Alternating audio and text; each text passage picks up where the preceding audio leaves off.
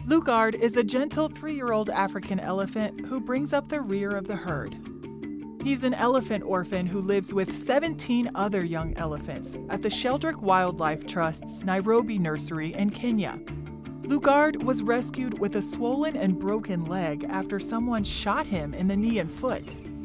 This is where the bullet went through, right in the middle of the knee.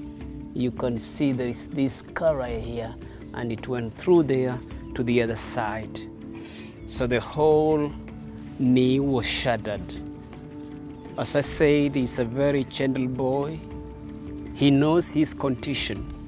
When we are out here, sometimes the other elephants wants to walk deep into the forest. He wants to stay behind. We allow him to do that. Then we will keep like one keeper staying behind with him so there's something that doesn't happen to him. Luggard has come a long way from his initial injury, but he will always walk with this limp. The staff at Sheldrick believes one day he'll grow to live freely in a forest meant to reintegrate orphaned elephants like him into the wild. But he may not be able to wander as much as migrating elephants typically roam. He goes to say hi to his friend Luggard. Luggard has made a close friend with one of the larger male elephants at the Nairobi Nursery.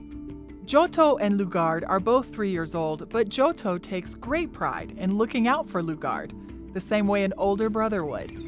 He knows the Luggard's condition, and he can walk, follow the other group. After a few minutes, he will run back to check on Luggard. Is Luggard okay? Is he coming? And sometimes you might find him like trying to push him. Let's go, let's go, let's go. So they care about each one of the family member. Joto is a big boy and is almost ready to head to a reintegration unit, the next phase in an orphaned elephant's journey before heading back into a protected wildlife area. When Luggard is ready to graduate from the Nairobi Nursery, he will head to a special rehabilitation unit for elephants with disabilities. If you look at the spine, it's like crooked or bent, and then he's leaning on the broken side leg.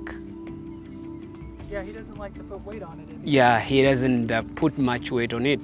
It's only when he's like walking so fast, it is when you will find him trying to put some weight on that leg. I think that he wouldn't do before. When the wound was still healing, he wasn't applying any weight on that leg. But right now when he runs, you can see him putting some weight on that leg. When it's time to drink his formula milk, Luggard is all hustle.